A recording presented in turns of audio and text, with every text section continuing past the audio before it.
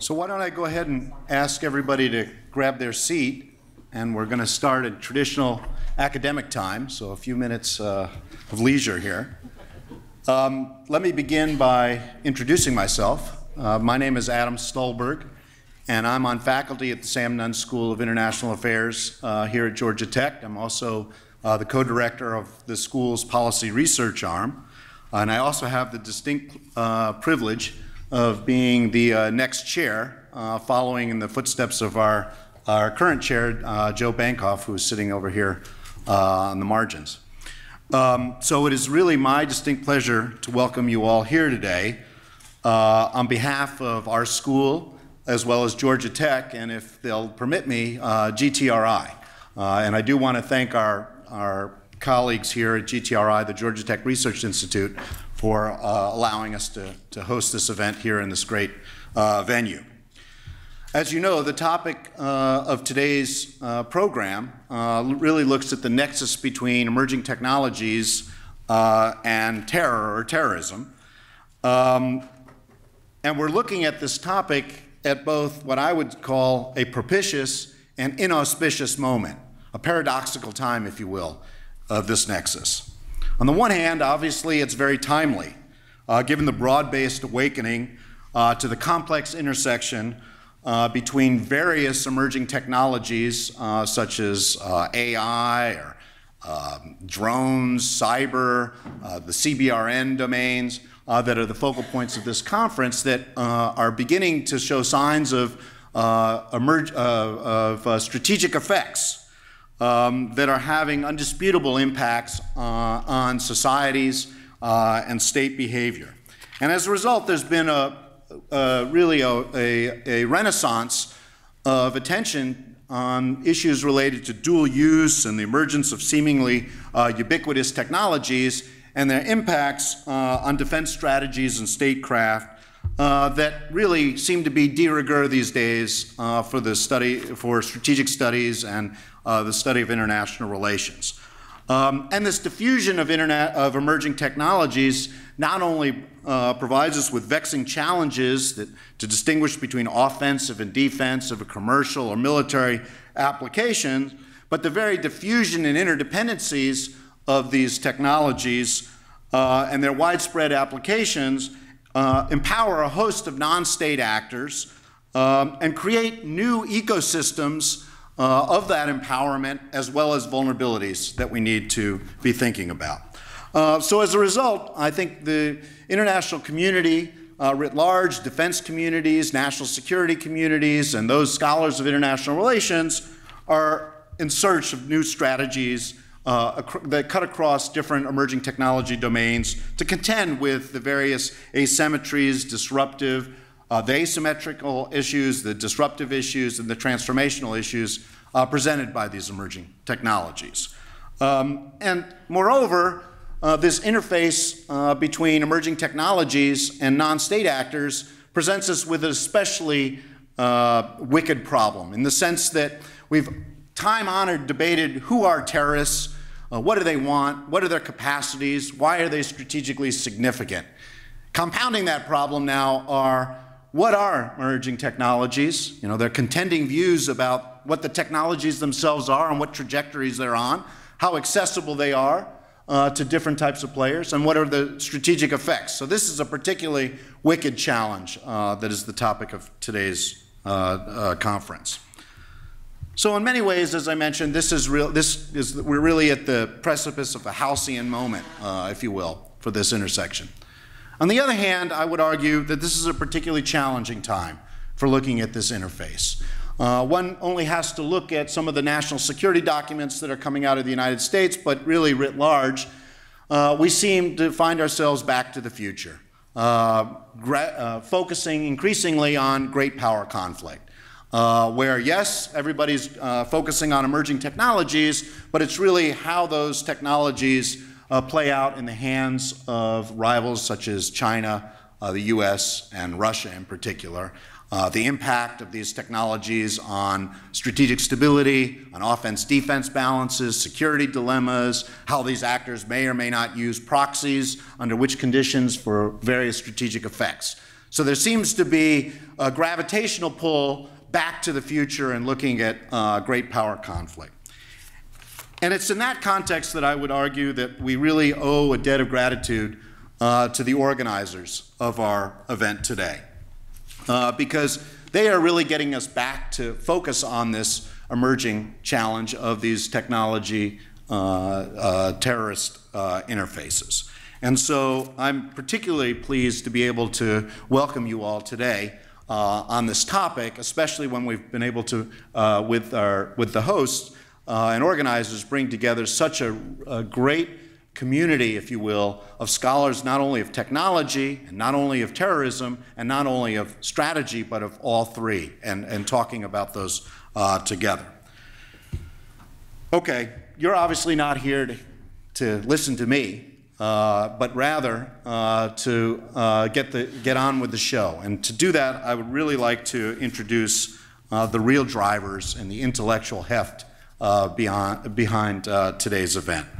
And we're very fortunate today to really be able to highlight an intersection between two campuses that literally are next door to each other. But I think I've read about ideological terrorist organizations in the 1970s that cooperated better than our institutions. So I think we really do owe a debt of thanks to these organizers. So let me identify our two colleagues from across the way, and then two of my own colleagues. The first is Dr. Mia Bloom, and I really don't need to give her much of an introduction because I think she's well known to everyone, but she currently is a professor of communication and Middle East studies at Georgia State. She's the author of many different novel works on looking at some of the drivers and consequences of global terrorism. Her book, Dying to Kill, is well known. Her more recent book on small arms and children in terror is also really screaming off the charts. But Mia, most recently, she has many different positions. I'm not going to read them all, but one of her more recent positions, which I would like to bring to everybody's attention, is that she is now editing a series at Stanford University Press on terrorism. So hopefully some of these ideas that we're going to talk about today will find their ways into the pages of her August series. We are very fortunate that she has a partner in arms from across the way as well, and Dr. Yannick Veilleux-Lepage. He currently is a senior researcher in the Transcultural Conflict and Violence Initiative at Georgia State. And here he works on a number of DoD funded projects, which in and of itself is a challenge as well as a great opportunity. And so we're very glad that he too has really brought his intellectual might to today's event. And of course, closer to home here in the Sam Nunn School, we have Dr. Jenna Jordan, and I see a number of students out there, and she is well known to all of you.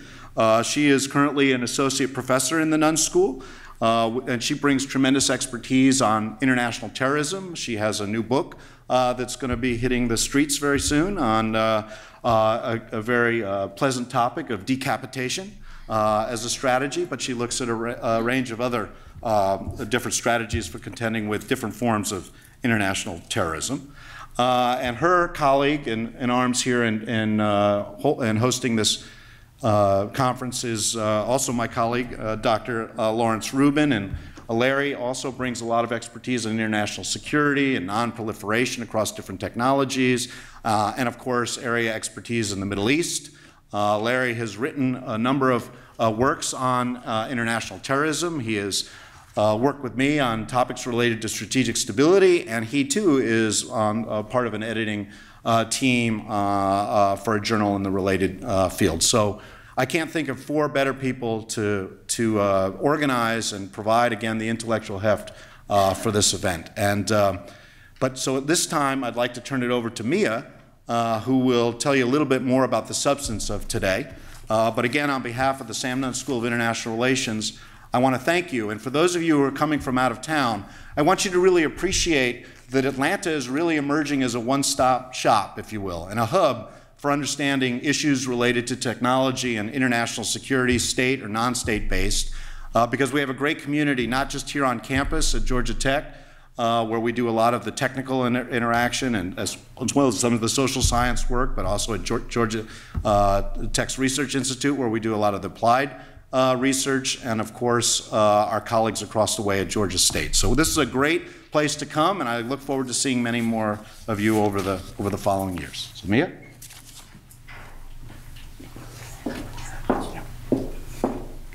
I want to thank everyone for spending the day or part of the day with us today.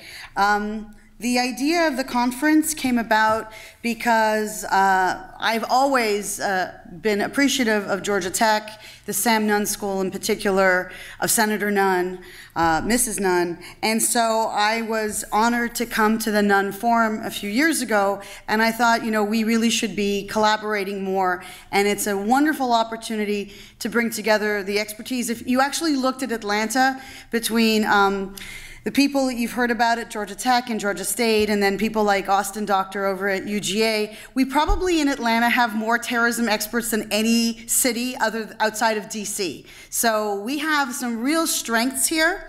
I have to do the disclaimer because the Minerva Research Initiative, who has partially funded and sponsored this conference, has been very generous to all of the participants, and so basically, neither I nor anyone else on the stage today will be representing to the Minerva Research Initiative, the Department of Defense, or the Office of Naval Research, and so any and all mistakes that we make are our own. That said, I want to encourage people to tweet. Our hashtag is hashtag T2T, the number 2 conference. For Wi-Fi, it's APR with the password Atlanta Braves, capital A, capital B. Please tweet, help us disseminate some of the great research that the participants at the conference are doing. Let me just very briefly tell you where Minerva comes from, aside from being the name of the goddess of wisdom. In 2008, former Secretary of Defense Robert Gates awarded $50 million to the DoD to disseminate for the purposes of social, cultural, behavioral, and political forces shaping the world. The idea was to help research in a variety and a consortium of universities to promote specific research that was relevant to the DoD and US national security. And so it was also both theoretically to move the science forward, as well as to improve the ability of the DoD to develop cutting-edge social science research. And I think that that's what we're doing today. I think today we're going to be able to move the science forward, to be able to talk both about the theoretical implications of the research that's being done, as well as the transitions and to the applied elements. So I just want to thank everyone again. I also want to add in to the thank yous that Adam mentioned, both to Marilu and Carissa and all of the Georgia Tech grad students who've helped out, and so we expect it to be a great day. We've added to the schedule, it's not formally on your agenda, but there will be, Georgia Tech bookstore is coming. There will be Like War, books sold by both Emerson Brooking and Peter Singer. They will be here to sign the books, as well as I am seeing for the first time ever Small Arms, so this is my launch, so thank you. So my book on children and terrorism, and then Jim Walsh's book on drones. So you will have the opportunity, if you want to get any books, have the book signed or personalized. I used to joke that they make great Christmas gifts, but they're very depressing. So thank you again for coming, and we hope that, again, ask questions, be curious, push the boundaries, and please tweet. Thank you very much.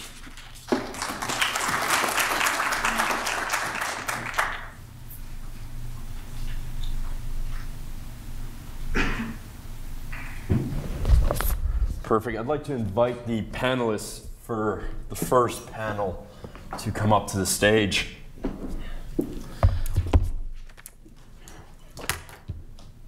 So drones have traditionally been the purview of states. However, as early as 1994, non-state actors have sought to weaponize them with a death called Rikyo, looking at the use of remote control helicopters to decimate sarin agent. In recent years, we've seen how Hamas, Hezbollah, the Islamic State, and more recently, Houthi rebels have sought to weaponize states and create a drone program which rivals that of state actors.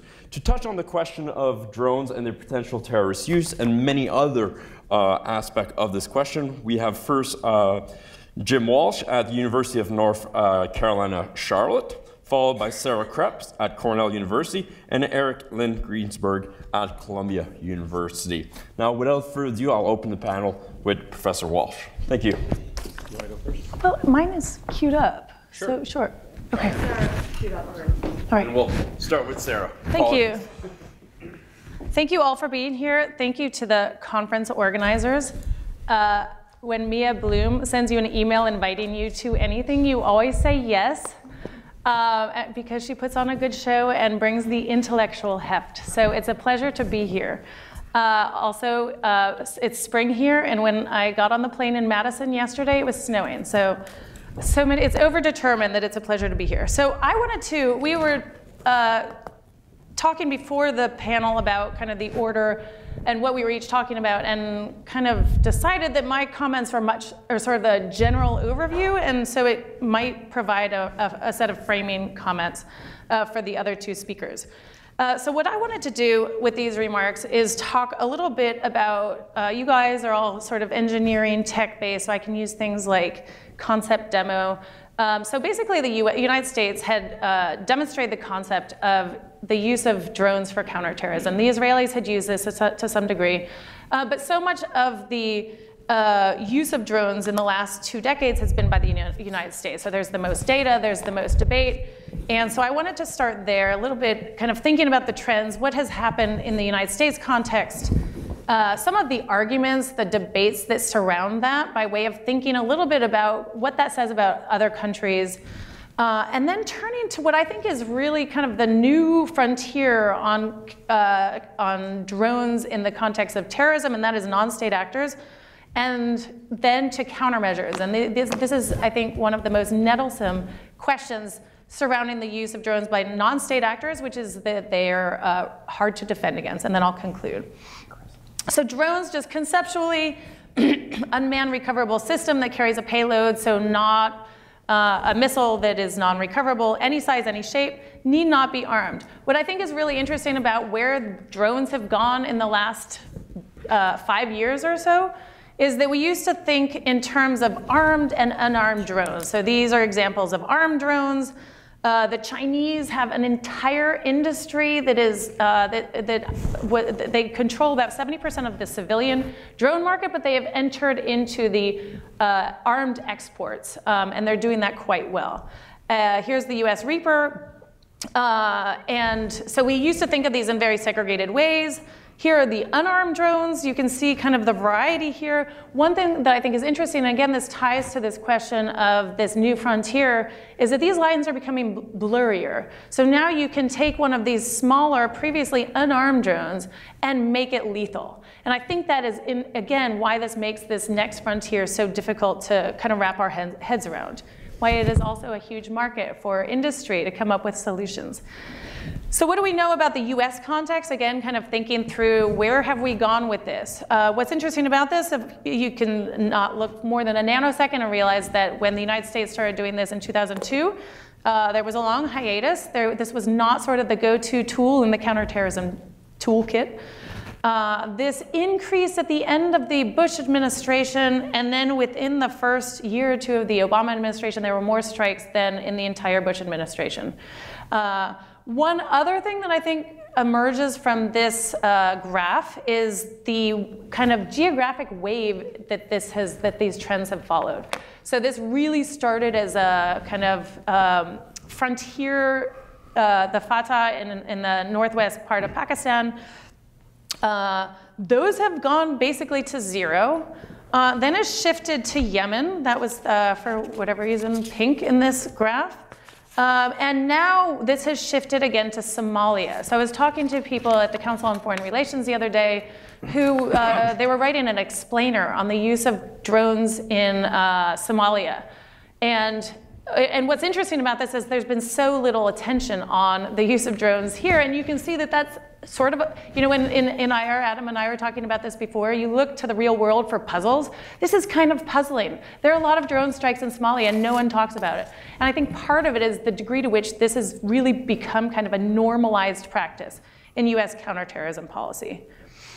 So this is not without controversy. So in 2003, Jay Carney said that drones, we use them because they're legal, they're ethical, and they're wise. And this has really, I think, sort of been the main defense of drones for counterterrorism. So let's unpack this a little bit, and I'll try to do it briefly. So what, the legal defense of this is that if you want to point to international law, the UN Charter says that Article 51 allows for anticipatory self-defense. Harold Koh, who is the legal advisor to the State Department, said in 2010 that the principle of distinction and proportionality are not just recited at meetings, that the United States thinks a lot about this. And then in terms of domestic legality, the authorization for the use of military force from September 2001. And that seems to be still kind of the implicit domestic legal rationalization for counterterrorism strikes, for example, in Somalia. So what about the ethics? Well, this is a sort of set of arguments that if you're going to use force, this is the least bad way to do it. You don't want the Pakistani army in there. You don't want necessarily the fledgling Somali army. It's more humane than ground forces. It's less threatening, less risky for manned aircraft. Drones are great in the sense that they can loiter over targets for a long period of time and call off a strike at the last minute. So for those of you who've seen Eye in the Sky, this is it's actually one of the better kind of popular media, whatever film Hollywood takes on this, where you see the drone that is flying 24 hours a day, doing surveillance of the target, and then, then they have the difficult question of whether to pull I won't spoil it, but it gets at kind of the degree to which these drones can actually do really good ISR and try to minimize civilian casualties. And then the question of wisdom, and this is sort of a strategic wisdom. President Obama had said repeatedly that we need to kill the people who are trying to kill us. And so even people who have been critical of this say, well, yes, it's true that in the short term, drones do kind of have tactical advantages. And there's real domestic political wisdom, and I think this sort of gets to this puzzle of why, if there are strategic costs, which Jenna, I think, has written about quite convincingly, and I'll get to this in a second, why do we continue to do it? And I think there are good political reasons that also get at this question of the fact that we have dozens of strikes in Somalia this year that no one talks about, which is that these allow political leaders to fly below the radar, pardon the pun. No one's writing vociferous letters to members of Congress. They can kind of do this without impunity. And I think a really good case of this is the Niger attack on the soft forces, where 4 members of the military are killed. Senator Graham said, gee, I didn't even know we had 5,000 troops there. And he's armed services, right? So he should, of anyone, be in the awareness business. And then right after that, there's the deployment of armed drones. And now we have this fledgling base in Niger. So what are the counter arguments? And I want to go through this a little bit faster. So the AUMF, this is John Bellinger, who was a legal advisor in the Bush administration. He said that this is long in the teeth. So this is now it's in its 18th year. The interesting thing about the AUMF is that it said it authorized the president to use force against al-Qaeda and its associated forces who planned 9/11. So it's really an interesting question of whether a group like al-Shabaab is an associated force when it was not in existence on 9/11. President Obama himself frequently urged that the AUMF be revised. And so I think there are good sort of legal questions on this front. The ethical question, I think, is also germane here. So there's a moral hazard problem, which is sort of if you have this hammer, everything might start to look like a nail. And I think this is less of a concern now than it was before. I think in 2010, when a lot of this controversy started coming up, there very much was, and then this is something that Obama talked a lot about in 2016 as he was leaving office, which is, this technology just made it too easy and too tempting to use force. And so he talked about how, you end up with a president, it's like third party, you end up with a president who engages in perpetual wars all over the world. Lack of agency. So what about the wisdom? And this is Jenna's great work on the question of decapitation and martyrdom effects. So are you actually creating more terrorists than you're killing? And I think there are good arguments to suggest that might be the case. So then why the continued use? And I think this gets at some of these sort of principles of democratic accountability or lack thereof, which is political elites have short time horizons. They're risk averse. They want to get reelected. They don't want controversy. And so you can take the short-term counterterrorism gains and let your successor deal with some of these longer-term strategic losses. Again, I think it's no surprise or no coincidence that it was the fall of 2016 where Obama does all this soul searching about whether this was the appropriate policy to be taken. So let me turn now to the non-state actors. And this is, I think, really interesting. So I think the US has actually improved its civilian casualties on counterterrorism strikes are close to zero. Non-state actors can neutralize these disadvantages. They don't play by the same rules. They don't have to worry about as many of sort of the legal and ethical questions that have, I think, constrained the United States. And in that sense, I think there are huge advantages, and that's why I think this is really kind of the next frontier. So drones have also been referred to as flying IEDs. Those who spend time in serving in Iraq know that this was a huge problem. The US spent billions of dollars countering something that these guys were making in the garages of their places in Iraq. So we have this huge asymmetric advantage of IEDs. Now these are flying IEDs. So they create even more advantages. So if you think about kind of all of the obstruction to vehicle-borne IEDs, you can just get around that. You can just circumvent that. You just fly it over. And this speaks also to some of Mia's work on suicide terrorism. Think of what sort of the strategic logic of suicide terrorism is that you want to maximize the casualties. So the disadvantage of a non-flying IED is that you might be sort of rolling the dice on whether this is going to go off at the right time. The flying IED, you can kind of do your own sort of visual surveillance, fly it into a crowded area, and then detonate. So you have strategic advantages. They're extremely inexpensive. So if you really want to go all out, you could spend $5,000. If you want a rudimentary one, it's $1,000. So how much is the US spending on its technology? It's orders of magnitude more than that. So they circumvent the physical security barriers. They're too small for radar systems, and there are infinite numbers of soft targets. So Dianne Feinstein said these are the perfect assassination weapon. The FBI director said it's a steadily escalating threat by non-states, and you can see why. There are just huge advantages. So these are just some examples of those that have been used. They range in the degree of sophistication. This is one of the early ones on the upper right. You can see that that was, again, extremely rudimentary, but there's, just like how we evolve in our technologies, they're evolving in their technologies too. So these just keep improving. So again, though, it's amazing that you can just take one of those the payloads are still small. So Gary was talking last night about working in the makerspace and developing drones that you can put half a pound on. So half a pound isn't going to kill this entire room of people, but you don't need to have the effect, the psychological effect of whether in a civilian setting or a battlefield setting of killing a couple of soldiers. And so those improvements keep being made. And here's sort of the political domain, which again I think is interesting in the sense that if you think about, so this is Angela Merkel, who looks amused. I think this is really before a lot of the stuff hit the fan on Brexit. So this looks amusing, but just imagine now that this is equipped with a small explosive. And you don't have to imagine that, because that's what happened in Venezuela. And so how does a country counteract that? Here was one. This is actually one of the interesting ones. So these guys in Finland, I can relate to this because I live in an Arctic place like this in upstate New York.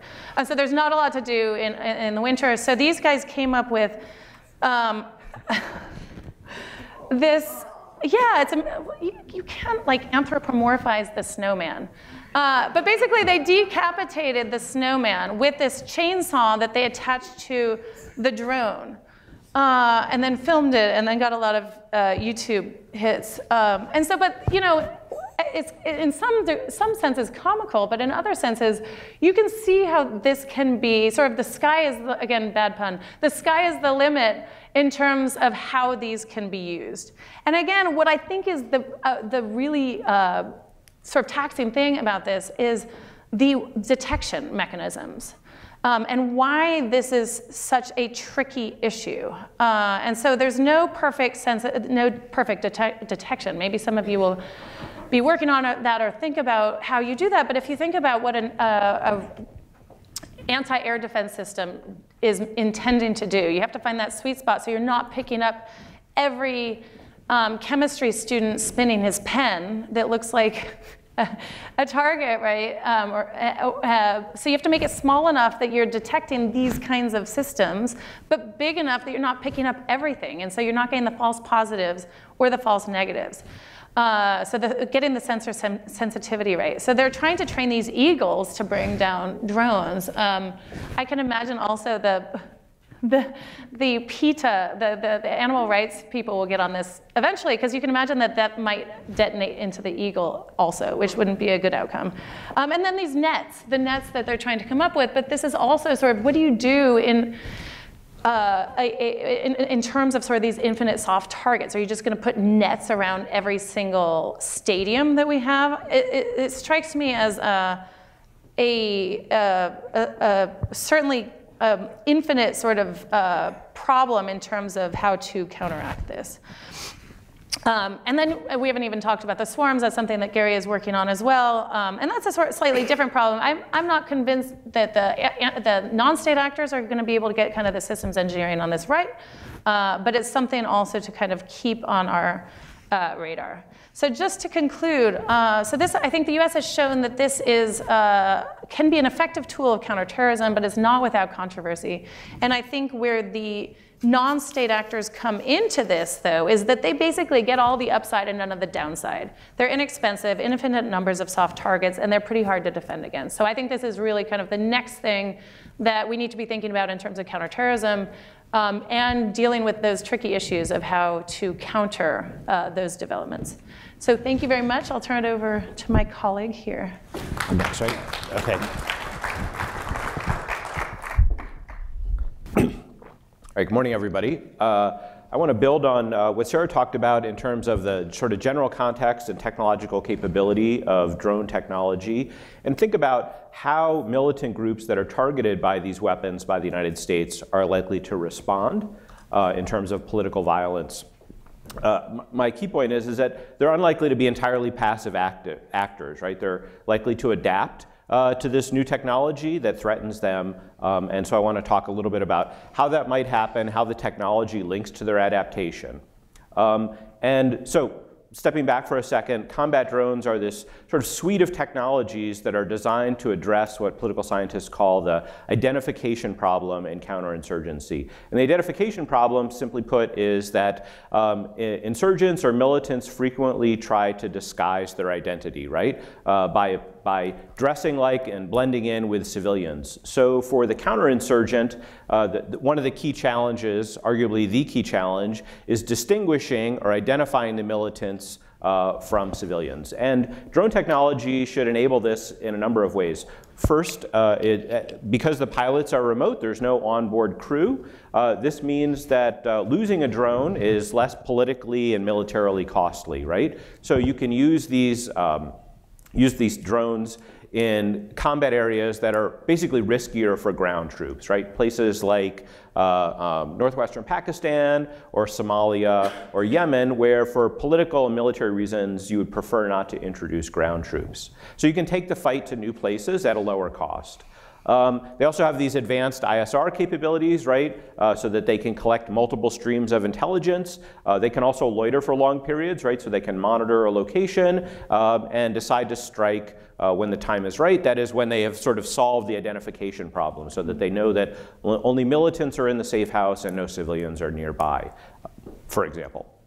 And then the armaments that they are equipped with are precision-guided munitions help address this problem as well, right? So they're really designed as a sort of the perfect counter-militant or counterinsurgent weapon. And in fact, if you look at the data that we collected for this paper, now this is data and I'll talk about this more in a moment, but this is data from drone strikes in Pakistan. And we can see that most of the victims of drone strikes are actually militants, right? Over 2,000 of the victims have been militants, whereas fewer than 1,000 are civilians, and about 50 have been leaders.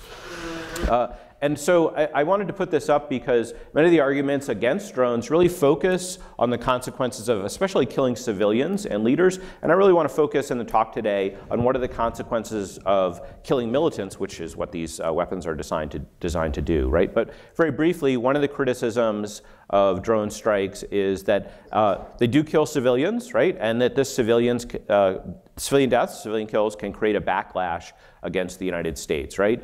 They create grievances among the civilian population against the United States. They provide militants with narratives of US brutality and fundamentally could drive some civilians to support the militants. Another angle has been looking at kills of militant leaders, right? And the argument here, one of the arguments here is that this will weaken the cohesion of the militant organization and lead lower level combatants to shift their violence to sort of softer targets, right? So it could actually lead to an increase in terrorism. But fundamentally, no one has really explored how killing large numbers of militants influences the organization's behaviors. And so that's sort of the topic I want to take up. So if you're a militant organization, one of the key challenges you face is human resources, right? How do you persuade people to join your organization or to otherwise support your organization when the risks of doing so are very high, right? And the benefits are often don't often accrue solely to the members, right? So if you want to change the political regime in a country, if that's your objective, maybe many people would benefit from that, but it creates sort of a collective action problem for militants. And we suggest in this paper that the ability of drone technology to better address the identification problem really directly threatens the ability of militant organizations to manage their human resources in an effective way, right? The threat of being killed in a drone strike should maybe leave current militants to leave the organization or move away from it and dissuade other people from joining the organization.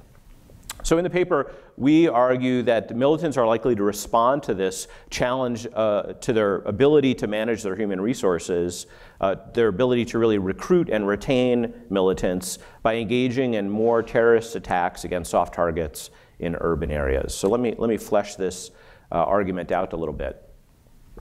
So one challenge that drone strikes create is they might create the impression that the targeted militant group is weak or weakening, right? Drone strikes get a relatively large amount of attention, media attention, even though they're supposed to be secret. That's really not the case. So this publicity can undermine the messaging of the militant group that they are really a viable organization. So one way to counter that is to engage in violence after a drone strike. That would help demonstrate to current and future recruits that the militant organization remains viable, remains in existence, is resilient in the face of this violence. So our sort of first more general expectation is that we expect to see militant violence shortly after drone strikes, right? And the shortly part is important there because if you can mount a terrorist attack or some other form of political violence immediately after the drone strike, it can more effectively counter the message that your group is weakening. We also suggest that these concerns about recruitment and retention that are created by drone strikes also influence the type and location of violence that militants are going to employ. And so here we could think about sort of two general classes of targets of militant violence. One is against military targets, military or political targets, right? Like military bases or convoys of military forces and things like that. These are sort of maybe have many advantages for militant groups because they really bring the fight to their most immediate enemy, but they also expose rank and file militants to greater risk, right? They're at greater risk when they attack a military target than they are if they attack a softer target. So we suggest that the incentive to engage in these sort of attacks on military targets will decline when the militant organization is targeted by drones, right? Because this is a way to sort of preserve their human resource base. And instead, they're going to shift their violence to what we call softer targets, right? And in the context of Pakistan, I'll talk about in a second, that largely involves terrorist attacks and assassinations of political and government figures. And most of these attacks, we suggest, are going to take place in urban areas for kind of practical reasons, right? There are just simply more targets in urban areas for them to attack, more of these softer targets in urban areas for them to attack. It's more difficult for drones to target militants in urban areas, right? It's harder for them to, there's more basically cover for the militants in urban areas. And the risk of civilian casualties, which the United States has of course wanted to avoid, would increase the more people are nearby the target. So this really places militants who are organizing and undertaking attacks in urban areas at less risk of harm from drone strikes. And so our expectation is not only will we see more militant violence immediately after drone strikes, but it will shift from attacks on military targets to attacks on softer targets in urban areas. And this will both signal that the militant organization remains viable, right, can continue to fight, and also help preserve their base, their human resource base. So to investigate this, we look at consequences of drone strikes in Pakistan from 2006 to 2011. And we picked this period for a couple of reasons. One, as we heard, Sarah, this is when drone strikes were really ramping up, right? It was really sort of the height of the drone campaign, especially in Pakistan. And also we have quite good data on militant violence in Pakistan from a data set that allows us to measure two response variables I'll talk about. One is urban terrorism. So these are terrorist attacks and assassinations that take place in urban areas in Pakistan, plus Islamabad. And then we also have data on military attacks, so a number of attacks per day on military and government targets throughout the country.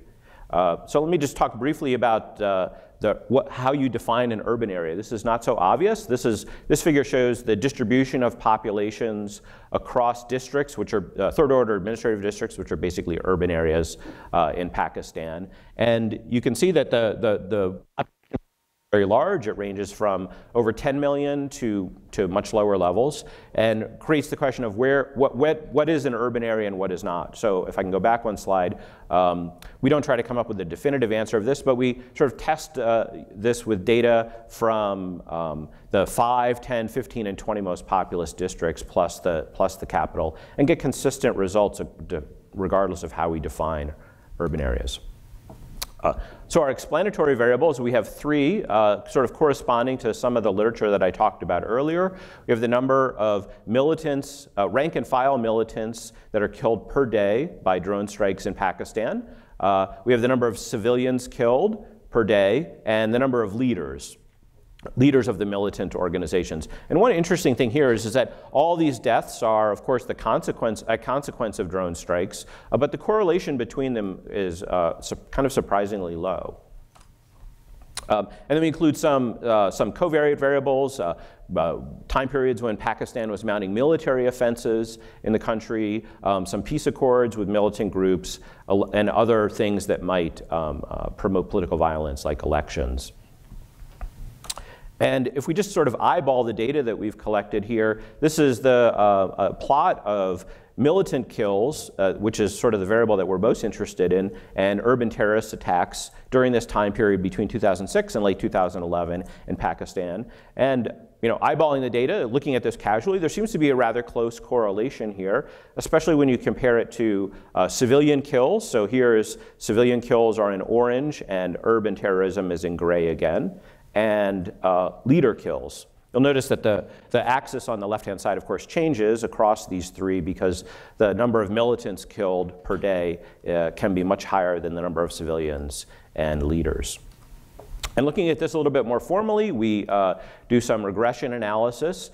And here our dependent variable, our response variable, is urban terrorism. And if I could just take a second to walk through this, we lag the number of militants killed per day, number of militants, leaders, and civilians per day into 7, 14, and 21-year periods, 21-day periods, excuse me. And what we see is that militant kills after 14 or 21 days have a positive relationship to urban terrorism. right? So it takes about a week for the militants to respond to a drone strike with increases in terrorism.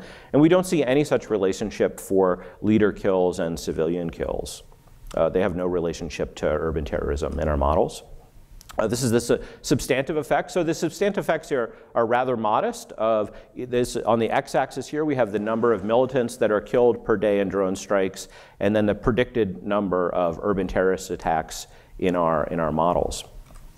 And then looking at insurgent attacks, or that is attacks on military and government targets, we see again that leader kills and civilian kills don't have any consistent relationship with this form of militant violence. But after about 21 days, we see a decline in these sorts of attacks when militants are killed, right? So this is sort of consistent with our idea. We see some shift in violence from attacks on military targets to attacks on softer targets in urban areas. So wrapping up, we see in this paper that killing militant leaders and civilians really doesn't have a very consistent relationship with any type of militant violence. But drone strikes, which are really effective at targeting rank and file militants, they do seem to weaken the militant organizations, and the consequences of that are fewer insurgent attacks, but also more terrorist attacks.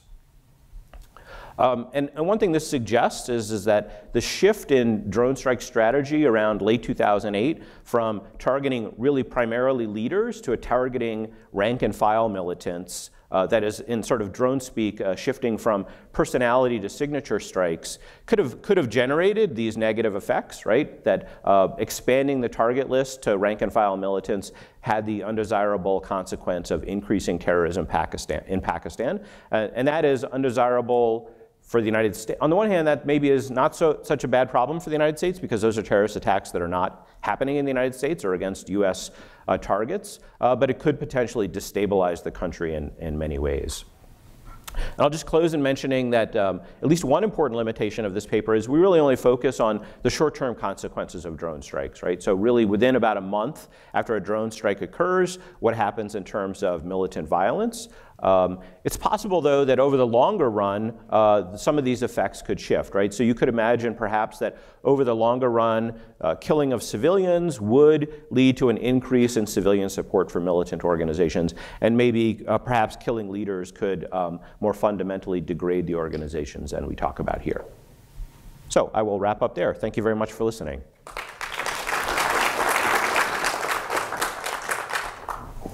Well, good morning, and thanks again to the organizers and to everyone else for being here. So what I want to try to do over the next few minutes is to build upon some of the work that Dr. Kreps and Dr. Walsh have done, but to turn the tables a little bit, and to try to examine what happens when terrorists are the ones using drones against the United States, and what that means in terms of public perceptions towards these terrorist groups and various policy preferences. So as Dr. Kreps mentioned, terrorist groups are increasingly using drones. They range from somewhat complex things like the ISIS drone you see in the upper left-hand corner to much more rudimentary objects, but to carry out kinetic military operations throughout the Middle East. But it's not all that outlandish to think that terrorists might actually bring this type of weaponry to the United States. So within just a few years, we had drones not necessarily operated by terrorist organizations and not necessarily with nefarious intent that found themselves perhaps in the wrong place at the wrong time, causing a lot of panic, causing lockdowns, and tens of thousands of dollars being spent in terms of generating responses or grounding flights, right? So I think 2015, you saw a drone flying onto the White House property, and then just December of 2018, Gatwick Airport was shut down twice because drones were spotted, right? And the military was mobilized, and so you see a lot of potential terrorist use cases. And we know that terrorist organizations hope to use this type of technology within the United States. So this is a glossy propaganda ad from ISIS, which was put out just after the Gatwick attacks, in which you see a commercial off-the-shelf drone carrying a private mailbox and flying over Manhattan Island, right? And you probably can't see it in too much detail, but each of those smaller images are instances where ISIS has carried out attacks against major population centers in the West. So we know ISIS wants to use this type of technology, but what effect does this have on a few things? The first is, how does the American public perceive groups that use this type of technology? How do they view the threat that these groups pose or don't pose? And then how does this shape their policy preferences towards things like the use of force against terrorist organizations or very intrusive intelligence monitoring, both here in the United States and abroad? So if you bear with me for the next 10 or 12 minutes, I'll try to convince you that terrorists that use drones are viewed as much more sophisticated than those that use suicide bombing attacks or conventional truck bombings. But surprisingly, they're not viewed as more threatening, they're not viewed as more effective at achieving their goals, and there's really no impact on their policy preference, or the policy preferences of Americans. And so there's some important implications that I think arise from this, both from a policy standpoint and a theoretical one. So on the policy side of the house, as we'll discuss later, perhaps this shapes how we want to structure the narrative surrounding terrorist organizations that use advanced technologies like drones. And then it also raises theoretical questions about the link between technology and threat perception. So let's dive into this a little bit more, right? So first, why do terrorists use drones? The first, as Dr. Kreps mentioned, is really to provide a degree of capability. So there's a lot of literature on terrorist innovation and also literature on why states develop new weapon systems or adapt. And they tell us that states do things because they want to have some kind of capability, right? So you can imagine you have a target, but it's been hardened, right? You have vehicle boundary or barriers, so you can't drive a truck bomb into it. And so you perhaps attack from a different dimension using a drone, which we've seen in the Middle East. Or you use drones to signal status, right? So there's been a lot of literature that says both state organizations and non-state actors want to signal some type of modernity. So on the left side of this slide, you have Reaper, an aircraft that's flown by the United States and several of our allies, and it's a system that I think has really become a symbol of modern warfare. But what you've seen is terrorists who are using much more rudimentary drones have tried to capture this imagery. So what you see on the top left or right-hand side of the page is actually a screenshot from an ISIS video where they've tried to create what looks like essentially a US drone image, right, with crosshairs and things like that they put out as part of their propaganda campaigns, right, to try to signal that they have some kind of capability and status, right, that they are a modern type military actor. And then the third reason why states are using this is because these systems are just much, much easier to acquire now than they have been in the past. So there's been a democratization, really, of technology that used to be firmly in the hands of government that now are openly available. So on the low end of things, you have systems like this. I can go onto Amazon and buy a drone for $400 and then strap a grenade onto the bottom of it. Or on the higher end, you have states where drones have been proliferated, and they're transferring these systems to their terrorist allies. So here you have an Iranian drone that was transferred to Hezbollah. A drone similar to this made several flights into Israeli airspace. And then you can imagine there's several ways in which a terrorist organization could actually use drones, right? So you could use it to carry out ISR missions, you could use it for logistic reasons to carry goods back and forth, or you can use it to carry out kinetic attacks. And I'll focus on that last type of use case, right, to carry out kinetic attacks. But I don't want to talk about kinetic attacks in the Middle East. I want to talk about kinetic attacks here on the US homeland or in the territory of our allies. And again, let's go back to these kind of three broad categories that we looked at earlier, right? The perception of the group, threat perceptions, and then policy preferences. And to do this, I use a survey experiment, right, which is this combination of a survey. So I'm presenting people with a scenario and then asking a battery of questions. But it's an experiment in that I'm manipulating the scenario that the respondents are presented to. And I'll talk about that in detail in a second. So let's take you to the world that the respondents were exposed to. They're told that there's a terrorist attack in Times Square. The terrorist attack is carried out by a terrorist group based in Somalia that has the objective of punishing the United States for carrying out military operations in Africa and the Middle East. And in this terrorist attack, 23 Americans are killed and 16 are wounded. But let's talk about the experimental manipulation. What I do is I vary, the software program assigns people into one of three buckets. Right? So they're either told the attack was carried out by a suicide bomber, by a truck bomb, or by a drone attack. Everything else about the scenarios is identical, right? So the reason the group was carrying out the attack and the number of personnel killed. And again, we're trying to find out how this shapes public policies and public preferences and perceptions towards these types of terrorist actions. So in terms of the perceptions of the group, I ask a battery of questions about how sophisticated respondents view this group, how effective they view this group as being, how able this group is to carry out repeated attacks of this sort. And then in threat perceptions, I ask straight out, well, how threatening is this group? And then I try to look at some of the underlying psychological features, right? So anger and fear, things that are often associated with driving threat perceptions. And then I ask a set of questions about policy preferences. So one is a question that says, how willing are you to support intelligence collection that's very, very intrusive, so kind of Patriot Act type collection after these terrorist attacks? And then the second question deals with support for airstrikes. So what do we find? So let's put up a bunch of tables really quickly and run through these, but let me kind of explain this. So the first question that I asked respondents is, how technologically sophisticated or unsophisticated do you think this group is? And they rate this on a scale of 1 through 5, from not very sophisticated at all to incredibly sophisticated. So along the horizontal axis, you see the 3 different treatments, or the 3 types of attacks, so either a car bomb, a suicide bomb, or a drone attack. And this is the only question in the whole battery of questions that actually gets a significant response, right?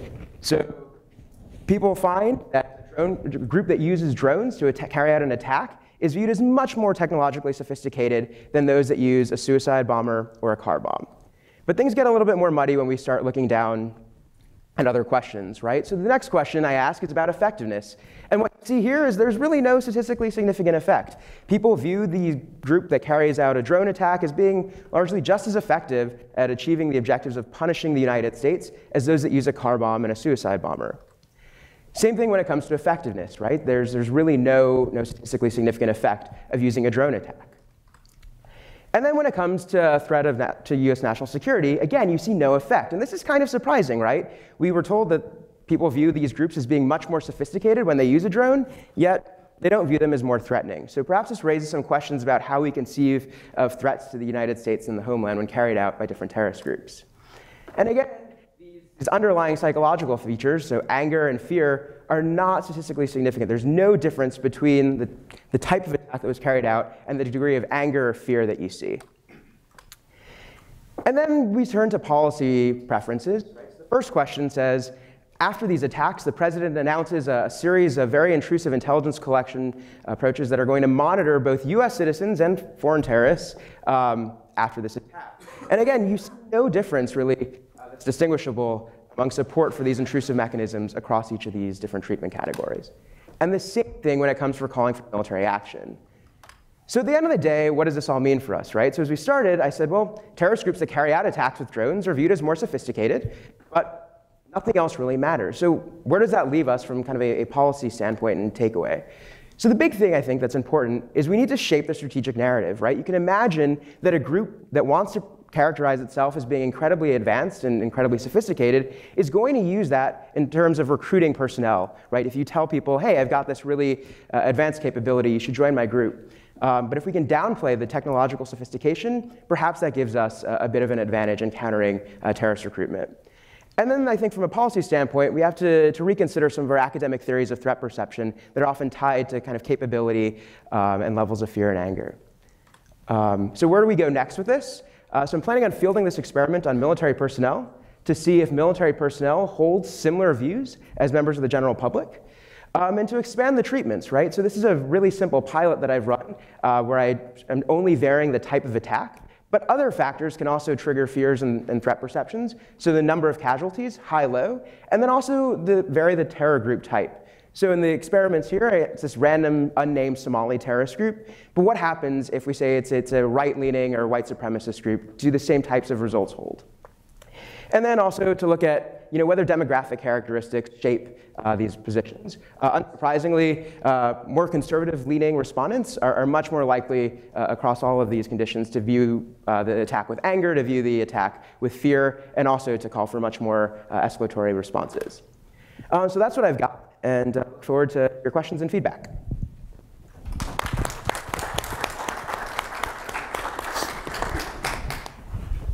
Perfect. Thank you very much for a very insightful presentation. We'll open up the floors for question in a few moments. And luckily, we do have about 55 minutes left. So very good timekeeping on everybody's hands, which is fantastic for an academic conference. I'd like to start off by touching on one of the theme that I think came out of the 3 presentation, which is the psychological effects of drones. And I'd like to kind of push back a bit more on the question, does the psychological effects of drones outweigh the direct military effect? And how do you weigh those against each other when assessing the strategy and the effects of of various strikes. Did that question make any sense? I've taken a lot of cough medicine today. Wait, a question mark again. So the pushback is that you took our comments to suggest that the psychological impact may be greater than... So not necessarily a pushback. I'd just like you guys to expand a bit more on the psychological effect of drone vis-a-vis the strategic impact that a drone strike might have, both talking about non-state and state actors. Okay, so, right, thank you. So we have not, some of this is sort of a theoretical anchoring, because we haven't seen this sort of attack take place, and I wondered, this sort of engages with Erik's experiment, this question of whether people can really wrap their heads around what this would mean, because this hasn't happened yet. So I've done cyber escalation experiments about some cyber attack that leads to hundreds of casualties sort of downstream. And just people can't wrap their heads around that, and I think in part because that hasn't happened and it's very abstract to them. But one of the things that I guess I draw on, in part, which I think connects more to your work than Jim's in the battlefield setting, is something like the 2001, it was 2001, right? The sniper attacks in DC, or the anthrax attacks. So the total number of people killed was not that significant, but the degree to which people changed their daily habits in response to this was astonishing. I mean, it's sort of this availability bias. I think there was a Brookings study that showed that the number of people that stopped flying after 9/11 and drove places instead, within a couple of days, the number of people who had died in car accidents was far more than the number of people who died on 9/11. And so I think the psychology of national security is complicated, and that something like a drone attack would possibly, just in its novelty, have sort of an outsized impact on how people think about their day-to-day. So if they suddenly, if there's a situation in a stadium, for example, where 2 people are killed or 2 people are bloodied by an attack, does that have an effect, a psychological effect, let's say even no one's killed, in terms of people staying away from these activities? And so the psychology of it, I think, is difficult to sort of suss out anticipatorily, but I think we can draw on some of these experiences in the past to suggest that it might have an impact in ways that we can't necessarily glean. No, I think I agree with that. So I was really surprised when there was this null effect, right? And so got to thinking, I said, okay, well, when you think about things like the DC sniper incident, you think about anthrax, there's a good deal of media framing that happens, right? And that's not tested in the experiment. So I think you're right. If the media comes out and says, hey, this is something entirely new, you bring drone experts, right, like yourselves that are now on CNN or something, talking about this new type of terrorist attack, I think that potentially drives up some of the psychological concerns that didn't get sussed out necessarily in relatively simple treatment. I can talk about a couple of findings in other research that relate to this question. So one is that people's perceptions and preferences are not independent of the setting. In particular, drones are more accurate at killing militants and kill fewer civilians, right? That expectation shapes people's evaluations of outcomes, right? So if you prime people to say that a drone strike occurred that is likely to kill many civilians, or a military attack occurred that is likely to kill many civilians, and then you tell them that it does, they're not happy with that, but they're less unhappy than if you prime them with the expectation that, that the attack is from a highly accurate drone, right? So the introduction of this new technology also creates new expectations and new constraints in terms of public opinion.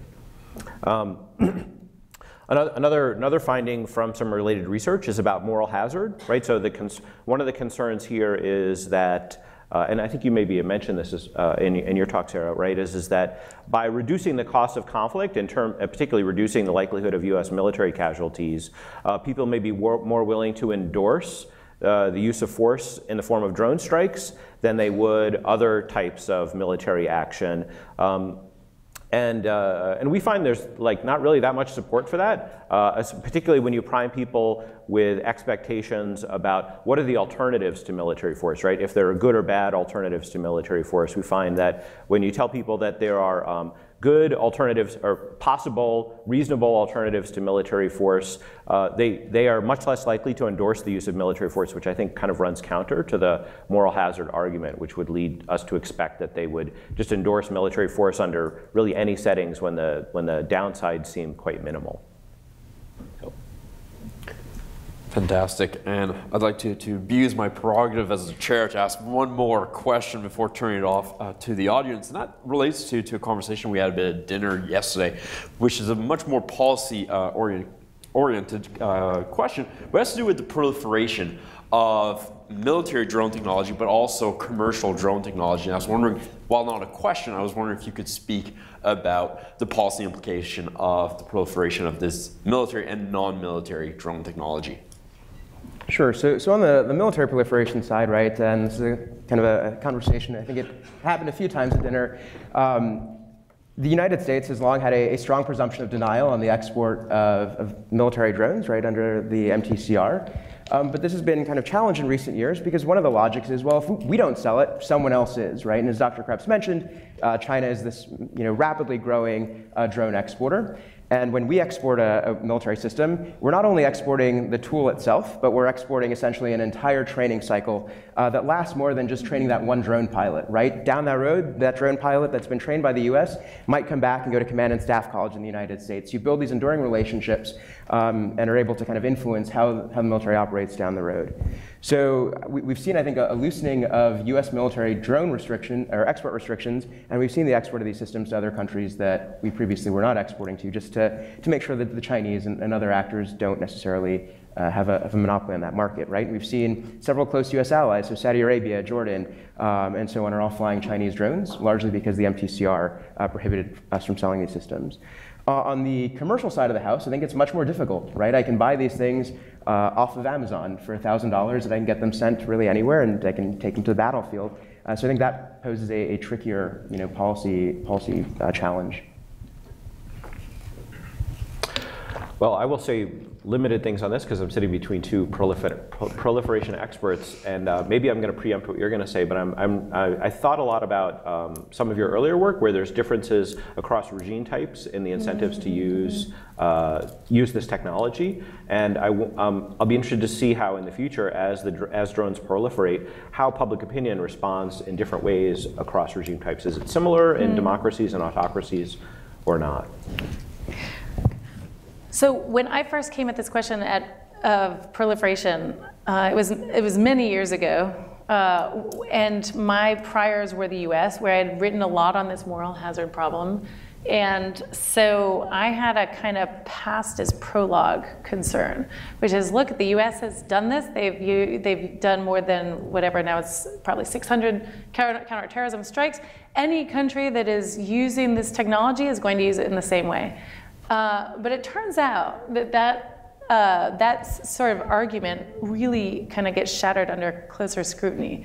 And I think part of the reason, there are a lot of reasons for it, and Erik, I think, spoke to this to some degree, is the whole apparatus of, I think we think of a drone, I think it was easy to think about a drone as just like, you buy this Amazon technology, kind of and then you can just take it and do global strikes. You cannot do that. Like a Reaper needs an entire apparatus of forward operating bases, SATCOM linkages. They have the Nellis part, the overseas part, the African part. I mean, and so I have this map I show of US bases, drone bases in the Middle East and Africa, and the radius of a drone. And so what I think this illustrates is the global scope that is afforded to the US, and conversely the lack of scope and lack of reach of any other country. China has started a base in Djibouti, so that will give it some competitive, I guess, reach. But that's still not, I mean, that's sort of that's still a regional kind of footprint. And when I looked, so I think there's a limit to the sort of global reach of countries that acquire this technology.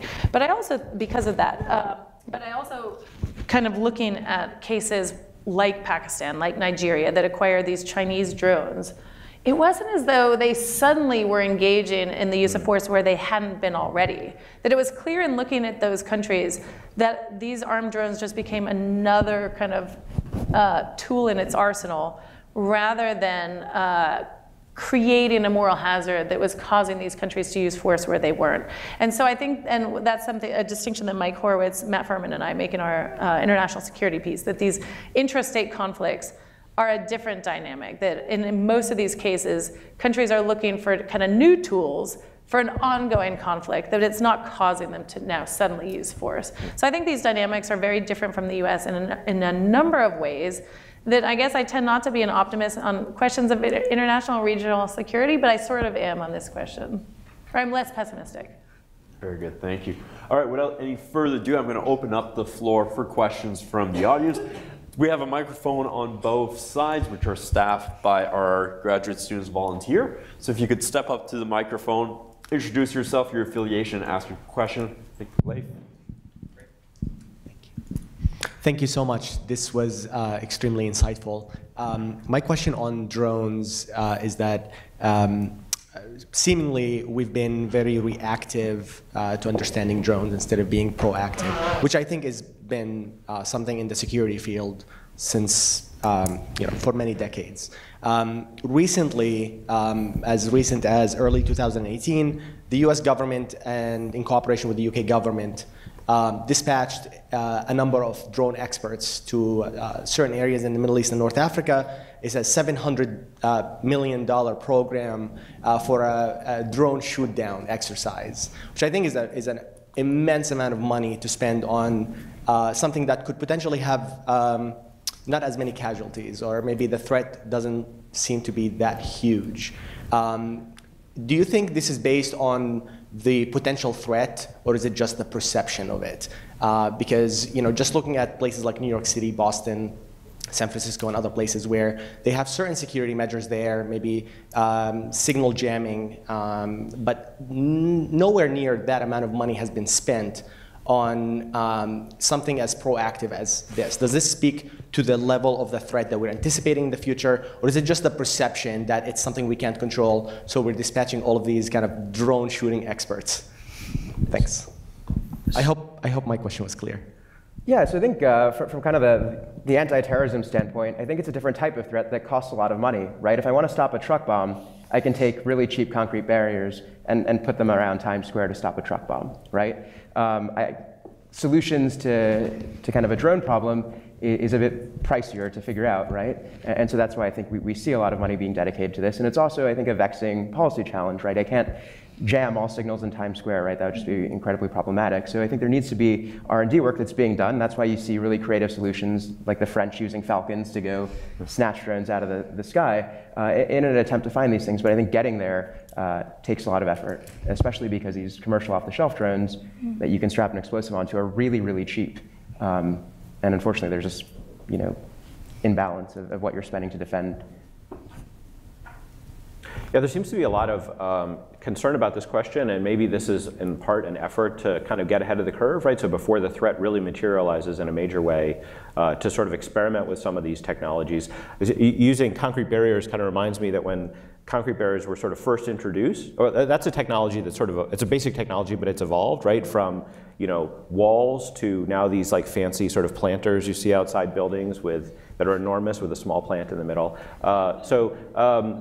Maybe this is in part an effort to sort of experiment with different solutions and see which ones work and which ones are worthy of future development. So it's a good question, but it was funny because when you said million with an M, I thought, well, I mean, that's barely anything. 1 billion, I should say, nearly 1 billion. Nearly 1 billion. I mean, a billion here, a billion there, and it starts adding up to real money. I mean, I think for Pentagon money, that's not that significant, and especially compared to how much the US spent. I mean, it stood up an entire counter-IED organization that was, I mean, literally billions of dollars over many years. And I think it gets at, though, some of these questions of how do you recalibrate perceptions of threat, and whether that question you ask about whether it's a real threat or a perceived threat is a distinction without a difference, in the sense that if if people, like, can you disavow people of the percentage likelihood that they're going to be sniped when they're filling their gas tank?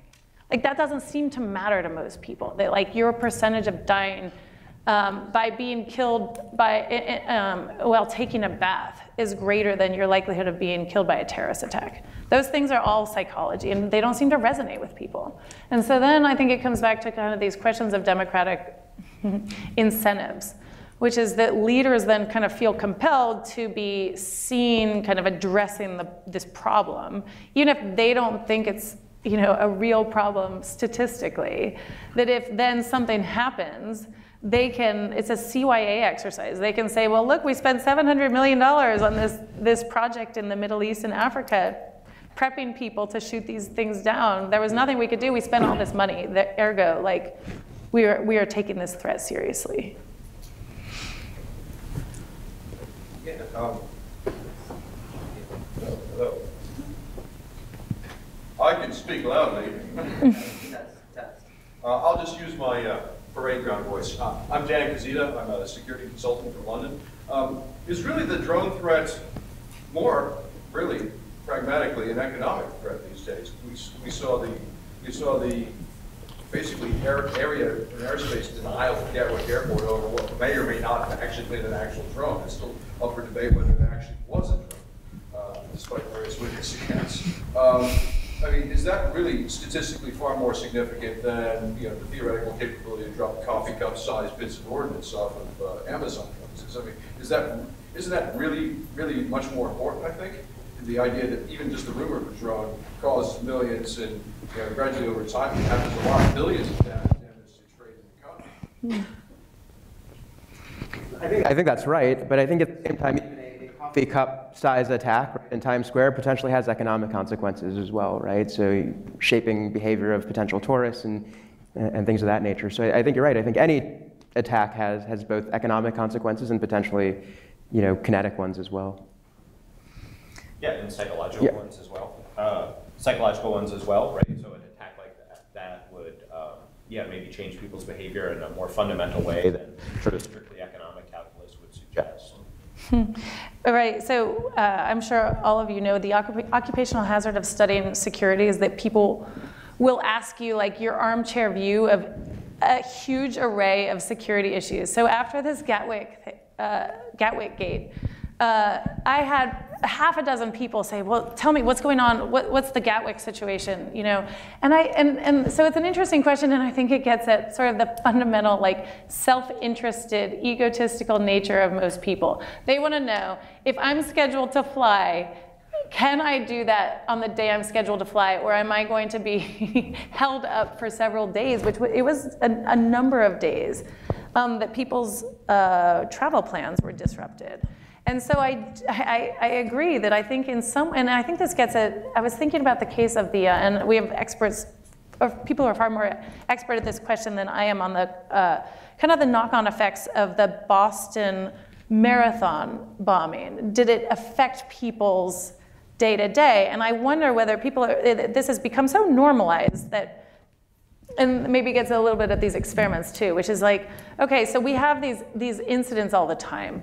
And what, you know, you just go back to your normal life. Well, here's something where you can't go back to your normal life because now you can't, you know, go to the Maldives if you're like trying to go on holiday from the UK and see some sun. So I agree, but the question is sort of how do we wrangle that? So and maybe this gets back to this other question about spending a lot of money to deal with this problem. Is that 700 million then stops to sound like, I didn't think it was a lot of money to begin with, but it's even less money by comparison to the amount of the economic disruption that happened just in this week at Gatwick. Over here.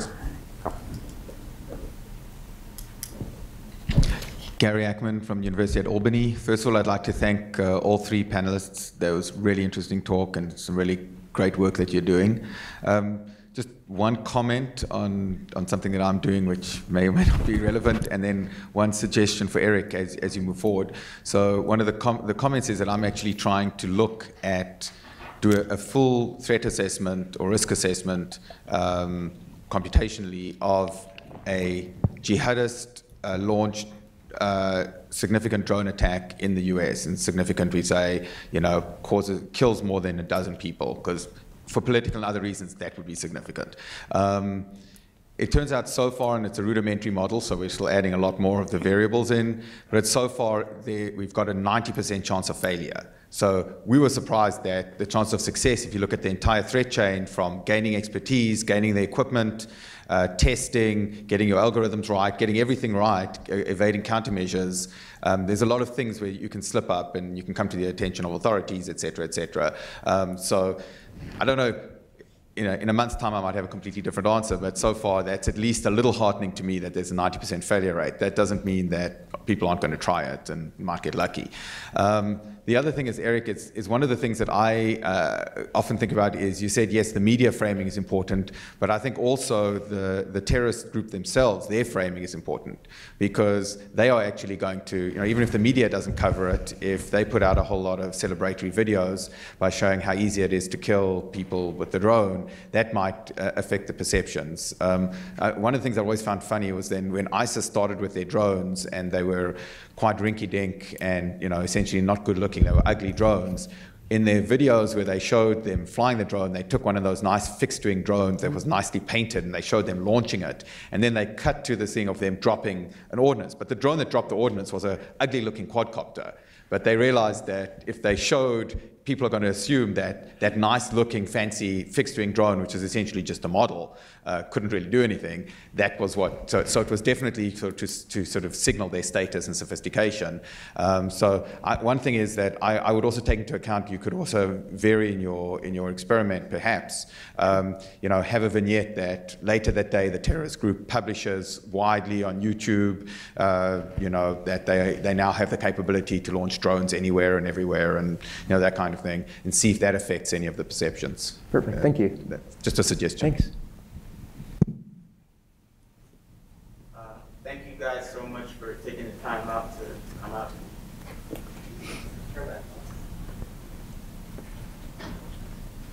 All right, so we'll sort out that mic, and then we'll come back to you in a moment, if that's okay. Well, or unless you want to use. I'll just say, Sounds good. I'm a student at Georgia Tech, and I deal with the actual ME and CSC, so I'm close to the design of the cyber system. Could you guys, for a moment, speak to which, like, the future operating environment? There are a host of technological limitations and environmental limitations to an effective use of drones as a kinetic killing platform. So you guys the reason why the Reaper has all of that huge technological infrastructure are for a host of reasons. They don't always work all the time. So you need a huge infrastructure to supplant that so that it can have more utility value. So as you look into the future, how do you know that this is just perhaps maybe a distraction to invest huge amounts of resources? Meanwhile, there are myriad of other way more effective ways.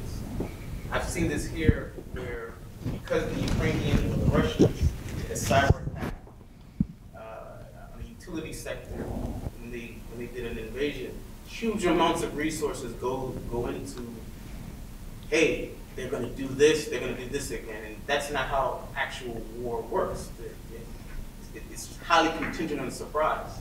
So, it just seems like each time maybe perhaps an experiment is taking place, because in the military, real experiments, real reconnaissance value over strategic thought.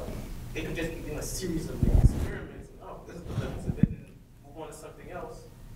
And that's why I was kind of wondering, I don't really see any pushback from actual operators in the field. So that's it. Yeah, so I think if we look at the ISIS use case, I think there was some kind of organizational learning as ISIS realized that the United States was actually jamming their remote control systems. They moved to having essentially autonomous pre-programmed flights. So they would kind of pre-program that in.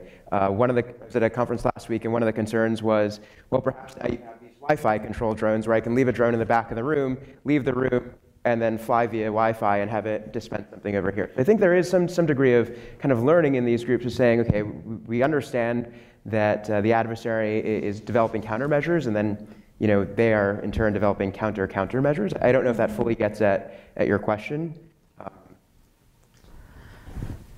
Yeah, no, I think it's an excellent question, and it gets at, I think, directly or indirectly at what I think often happens in these kinds of acquisition environments, kind of the prisoner's dilemma problem, where you end up in the Cold War with this situation of overkill, where the US and USSR have produced far more weapons than it would take to kill each other many times over.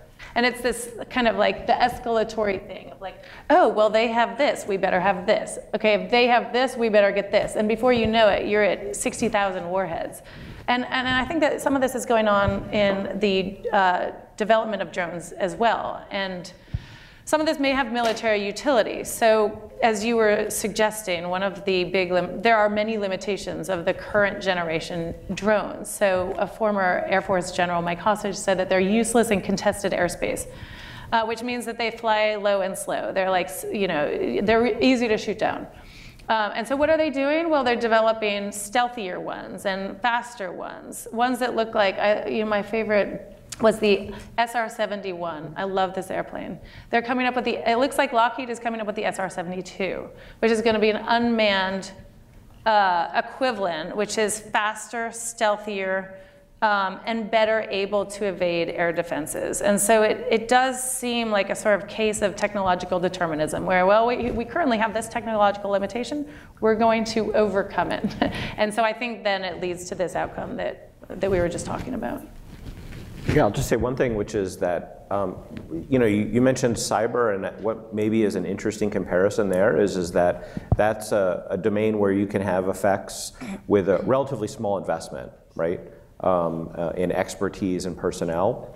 And it'll be interesting to see if especially the non-state actors are able to ramp up the sort of capabilities of drones, which we're talking about here, but do so in a way that maybe doesn't require like all the infrastructure that you developed in terms of like the satellite uplinks and things like that. Adam Stulberg here at the Sam Nunn School. I was just wondering if each one of you could comment a little bit from your respective research perspectives on what are the implications if you vary the terrorism group type.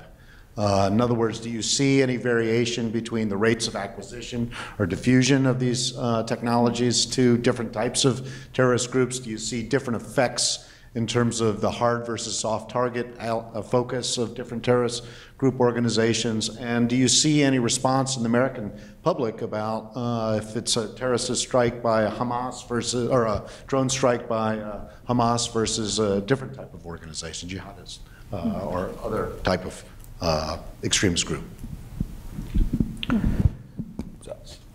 So I mean, I'm hoping to do that in the next stage of kind of the experimental research design. But I think if you look at the Israeli case, they face drones being flown by both kind of Hezbollah, which are far more advanced than those being flown by Hamas. And the Israeli response has been quite different in each of those cases. When Hamas is flying kind of these small quadcopters around, they're using kind of relatively low-tech jamming equipment, or they're just shooting them down by infantry troops on the ground. When you have a Hezbollah drone that penetrates close to, Dimona, right? So the nuclear reactor, you see a much broader type of response. So I think that's a long way of getting at the question, saying all of these groups that are using these have different objectives. So Hamas is trying to drop something on a small village, whereas Hezbollah is trying to make a much more strategic signal of their ability to hit strategic targets or to reach strategic targets. And I think that drives the response by state actors. Yeah, one thing I would say about that is that different non-state violent actors have different sort of strategies of violence, right? So we could think about it, one extreme would be a group that is like sort of a purely terrorist group. They want to create terror. And for them, maybe using a sort of small off-the-shelf drone in a populated area would have a big psychological effect and would be relatively easy to do. But lots of other militant groups are basically sort of like conventional combatants, right? If we think about like Hezbollah or Islamic State in Mosul, right? So what's interesting there is that their strategy of integrating, or they really maybe have a strategy of integrating this technology with their other military capabilities, right? So instead of using it to create mass sort of psychological effects, they really want to use it to increase their conventional and other forms of military power, right? So using it for surveillance, maybe for using it for launching remote attacks and like that. So you could see quite a diverse sort of set of strategies for integrating the technology into their meeting their objectives. So this isn't something I've necessarily studied closely, so is a bit of a conjecture, but I would imagine that there's a connection between the degree of state sponsorship and the sophistication of these drones, just kind of intuitively, and that this would have a pretty significant effect. You had shown a picture of the Hezbollah kind of Iranian provided, produced drone compared to some of the ones that are less sophisticated, to use your variable. And so I think this would certainly play a role in why, for example, the ISIS drones looked like they were duct taped together, because they don't have the same degree of state sponsorship. Hi, I'm Erica Briscoe here at Georgia Tech Research Institute. And this question's mainly for Erik, and I'm kind of stealing some of my own thunder from the AI panel later today. But my question is whether you have looked at the difference in perceptions of drones if they have more or less agency. That is, do people perceive differently when they're autonomous or they're sentient as opposed to being remotely operated? I have not in this kind of particular project, but in broader work, I've looked at kind of the intelligence backbone of the US drone program. That's kind of where I was before I started this whole academia business. And I think people often overlook it, but I don't know how much that actually shapes, and you probably can speak to this more than I can, but I don't know how much that actually shapes kind of opinions of blame and things of that nature. I think it just, as Sarah mentioned earlier, makes people think that it's a lot easier to do things when they overlook this huge backbone that's involved. Yeah, so I can speak to that briefly. So I have one paper that looks at autonomous systems and responsibility attribution. And I think that's really a fundamental issue, right? Because with these autonomous systems, to various degrees, we're outsourcing decision making to basically a computer, right? And also, it's an autonomous system. It's not an automated system, right? So presumably, the system has a capability to learn from its environment and make decisions that are sort of difficult for a human being to unpack, except maybe in retrospect. Certainly difficult to predict. So I did do one survey where we looked at responsibility attribution for like military attacks that have produced undesirable consequences. I think it was civilian casualties in this case. And the concern there would be that, well, by outsourcing the decision making, maybe political and military leaders can also outsource the blame, right? So they can avoid blame by saying, well, we didn't actually make the decision, the machine did. And what we found was that that really doesn't happen, that people still fundamentally hold the top political leaders responsible for the outcomes. Now, one caveat to that, though, is of course, that's a very, and this sort of echoes what you were saying earlier, Sarah, about that's a very hypothetical scenario, right? So we haven't actually seen those systems deployed or have those effects yet. So it'd be interesting to see what happens if and when that does occur. That is true. It does seem as though the studies I've seen on this suggest a lot of public antipathy toward full autonomy. You know, that a machine is going to make a decision about a lethal strike. And I think, but I also think that ties to, we were talking, I was at dinner last night about the kind of automation, the driverless cars. You know, and this one incident in Arizona that by all accounts, and in fact there was a person in the passenger seat, so it wasn't even fully autonomous, but sort of the degree to which through the public perception of that, then kind of put the brakes, I'm like terrible, my puns are terrible today, put the brakes on the development of these driverless vehicles for at least some time because of this, again, the psychology that people have about full autonomy. And it makes me think also about, which will probably come up later, about Project Maven. And Google feeling this pressure to pull back from this. And if you think about what that project was doing, it's taking these terabytes of imagery from drones and basically trying to create these training sets of kind of what a combatant is and what a civilian is, and then kind of feed this into some kind of autonomy. And I think that starts to feel more like you are playing God in terms of like deciding who the civilian is and who the combatant is in ways that go against, as we were saying earlier about, I think it has jettisoned its "don't be evil," but sort of that's still that mantra of like, well, we shouldn't be evil and be in the business of doing something that might then feed into a lethal decision. So it's interesting though, right? So the Israelis have this autonomous vehicle that they use to patrol kind of this no man's land between Gaza and the rest of Israel. And the vehicle itself can be entirely autonomous, and including the firing system. When you talk to kind of Israeli military officers, they have this strong kind of normative belief that that decision to pull the trigger should be made by an infantry guy, not a random operator, but it should be an infantry guy who presses the button to shoot. And so there's this, I think, bureaucratic and kind of normative reason that we might not necessarily see full autonomy, even though we have, right? So CWIS, close-in weapon system on naval ships, is fully autonomous and it can engage any kind of target. So it's kind of this weird, I think, cultural thing that I'm not sure I have a good explanation for. Yeah, I could say one more thing about that is that it seems like for the organizations that are developing autonomous systems, whether they be military or not, it's a really sort of dangerous time because the public doesn't have concrete expectations or beliefs about this.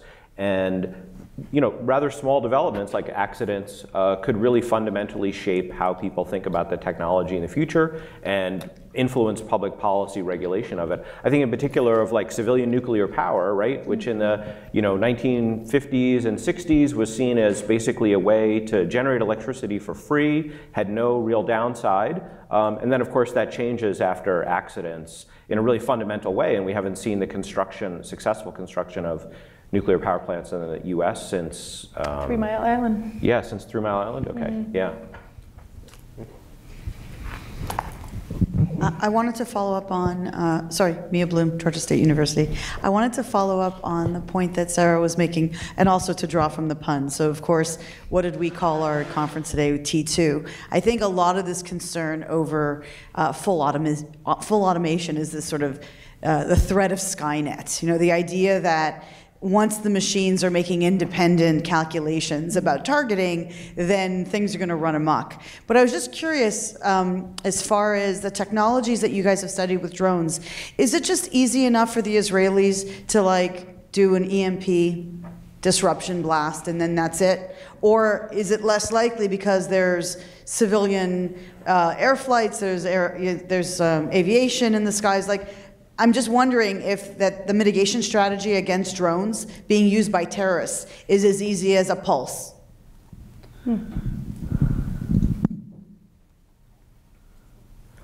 Well, it does seem like that would be a pretty indiscriminate response, right? It could have lots of consequences for civilian lives, so maybe that would be a constraint on using that as a tactic to counter it. And I mean, the same type of attack that's being used against your adversary systems is probably going to limit your own ability to operate systems that you would want to have operating to collect on the organizations that you'd be targeting. No, I do think that your mileage varies on this stuff. That and the domestic political climate and the sense of security stakes and the threat will constrain some of these countermeasures as well. And so, it would be interesting too to see whether you get, for example, different outcomes if you studied the Israeli public, for example, compared to the US public. Yeah. Did you have a question? Yes.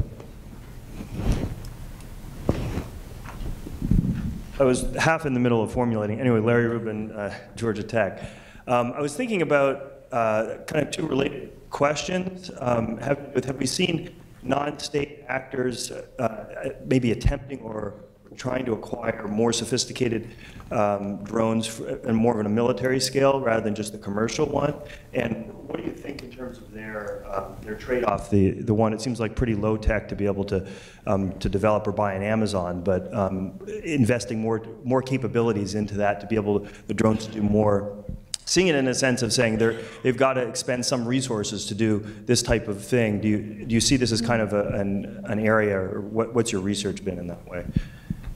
So I think when you see non-state actors kind of acquiring more state-like drone capabilities, it makes them a lot easier to target and to hold very expensive things at risk, right? If I want to go, blow up a house because I think a guy is storing 20, cheap drones in the basement, at the end of the day, A, that's difficult to find, and B, it's not generating a huge amount of damage to the terrorist organization. If you look at Hezbollah, which is flying these large drones, and this gets back to what Sarah was talking about, it's not just the aircraft. It includes a command van as well. And so if we think back to almost exactly a year ago, the Israelis launched an airstrike on a Iranian-operated drone. So this was an Iranian drone, but one can imagine that it was a Hezbollah drone.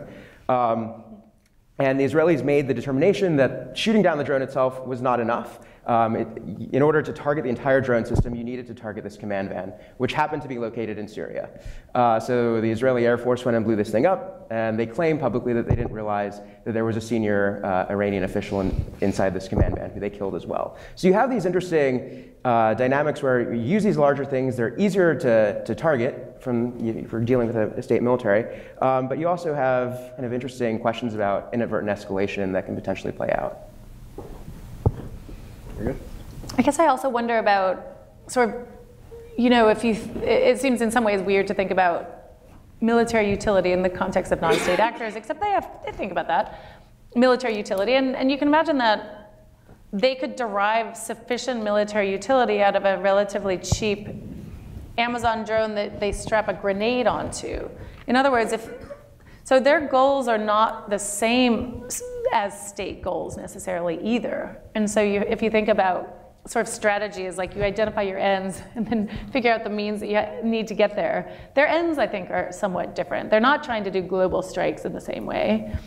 They're not trying to kill large quantities. I mean, they sort of are and they aren't, but I think they can derive like if you think about their payoff, they can derive a decent amount of value, military utility from killing 2 people on a battlefield, which is actually that ISIS strike in the Kurdish part of Iraq had a pretty significant impact in just, they killed 2 Kurdish soldiers and I think injured 2 French soldiers.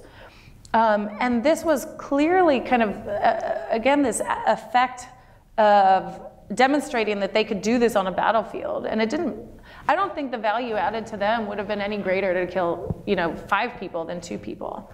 And so I think they can kind of, again, cost benefit. They don't need to spend tens of thousands of dollars. They can spend a few hundred or a couple thousand and get these kind of consequences that they're going for. At the same time, though, I think kind of a group like Hezbollah derives a lot of strategic value by developing military-grade drones, right? So after this 2012 flight, the Secretary General of Hezbollah came out and made this huge public statement saying, hey, look, we can hold your most critical resources at risk, so we're actually a viable organization. So it gets back to this notion of status, I think, as well. Hey there, Emerson Brooking, Atlantic Council. So it seems evident from this discussion that the first terrorist group to use even a primitive drone would get a big recruiting dividend because of the appearance of technological sophistication without much investment. And Erik, you alluded specifically to trying to command that information space and shape that narrative afterward to downplay that perception of technological sophistication. But I'm wondering if we could just think through what a US government communication strategy should look like in the aftermath of one of these first attacks. Because it seems if you downplay the sophistication of this method, you might be sparking a public panic in a different way, because then it becomes apparent, our vulnerabilities become more apparent than they already are. Sure.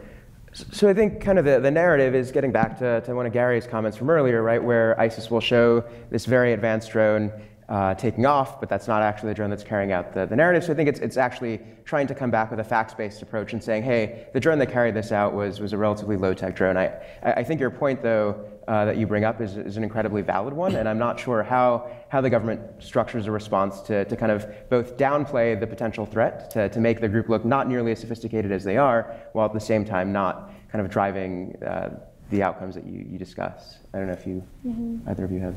Sure, just briefly, I wonder if like the $700 million investment is really one of shifting blame or reducing blame for the government, right? They could say, if an attack like this occurred, they could say, well, we weren't totally unprepared, right? We have been spending money and time and effort to try to mitigate this threat. And maybe if it's not, maybe it's not successful, but maybe that would also reduce the blame that the government gets for being entirely unprepared. No, I know that this is something that the now former DHS secretary added to her list of threats for last year when she briefed the Hill on what are the really pressing homeland security threats. And so, you know, I think there is a cottage industry of both the threat inflators and the counter threat inflators on the national security questions. And so I think the counter threat inflators would look at this as a so-called threat, you know, just in the sense that, well, this is not a weapon of mass destruction. But again, I think it comes back to both the psychology of threat and the democratic politics of being seen addressing these so-called threats. Thank you.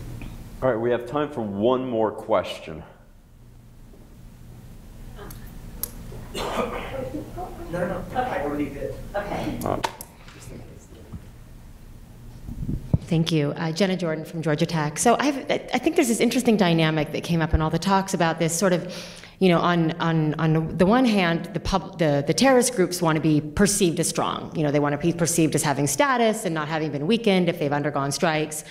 But there's also this dynamic of understanding like how the public perceives organizations that have these kinds of capabilities. So, you know, Erik's research, which I think was so interesting. And so I'm wondering if it's really just about, is it about the capabilities that the organizations have, or is it like, you know, in Jim's research looking at the kind of distinction between the targets that the groups are actually, you know, targeting, whether it's like soft targets, more terrorist attacks, or whether, you know, hitting more hardened kind of targets with insurgent attacks. And so what the public really cares about. I mean, are they sort of more interested in the capabilities of the organizations, or are they more interested in the actual sorts of attacks that organizations are carrying out? And so kind of getting at that public dimension, I think a little bit more is something I'm really interested in.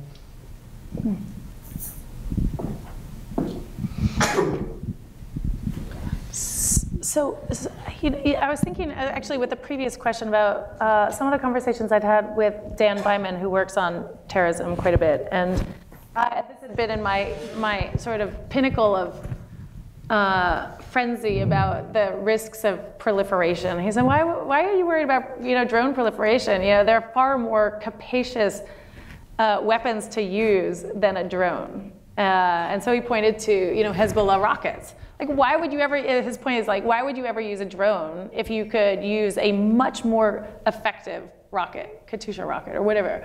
And I think that's a valid point.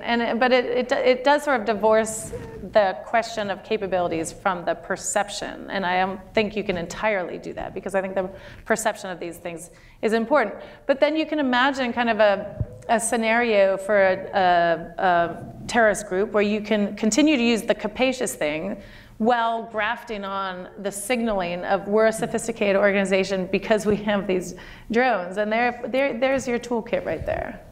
So I don't think you can. I don't think one has to kind of zero sum this. I think that these kind of can be complementary.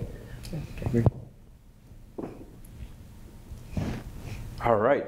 So let's thank this fantastic panel, which I think really sets the mood for what's going to be a fantastic rest of the conference. So thank you very much for your time and your astute comments. We're going to break for tea and coffee in the lobby, and we'll reconvene at 11:15. Just a quick reminder from our host at GTRI, there's no food inside the auditorium, so if you could leave the food on the other side of the wall, that would be much appreciated. As well, drinks need to have lids within the auditorium. Thank you very much, and we'll reconvene in 20 minutes or so. Thank you.